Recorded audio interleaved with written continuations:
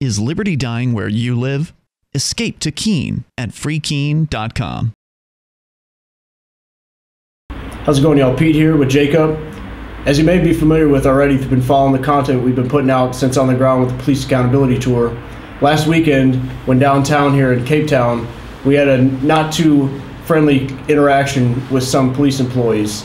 Jacob and I had been filming a makeshift police checkpoint and were approached with hostility, and I was threatened to be put in a cage for the mere act of filming their actions. Howdy. Thank you, my friend. Come with me. Yeah, I'm curious to hear what's going on tonight. Excuse me. Thank you. Come with me. Hello. Come with me. Captain. How are you? Captain.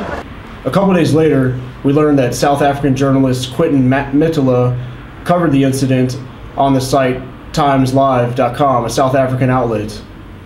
I reached out to Quentin, and today we were able to sit down with him and hear his thoughts on issues related to police accountability. One thing that stood out to us, both from our conversation and in his article, was the fact that the police employees tried to differentiate between the right that they say exists for individuals to film their actions while on duty, except and until they start to initiate the arrest of a suspect, at which time they say that that right no longer exists. Yeah, I don't know. We both actually found that pretty problematic, considering, you know, some of the things that we've seen just leading up to coming out here to Cape Town. I don't know if you guys have heard of the Americana mine massacre that took place earlier this year, but if you haven't, go ahead and look online and see what police do when they feel like they can get away with it. A few more examples come to mind. Andre Traut, who was killed during a protest in the Free State of April of 2011. Or Amelia Macia, a taxi driver in Cape Town who was dragged to his death in front of a crowd of people.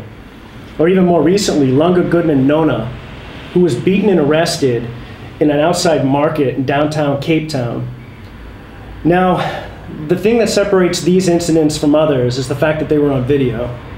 And then the last three ones that we just mentioned were happening when the police were coming to allegedly arrest these people, which would have made it a crime to videotape it. And that doesn't make any sense. Right, if people would have obeyed the law, they would have turned off their device for fear of being caged themselves, and which would mean the incidents that Jacob just mentioned would never have been seen and known by the tens and hundreds of thousands that ultimately were made aware of it.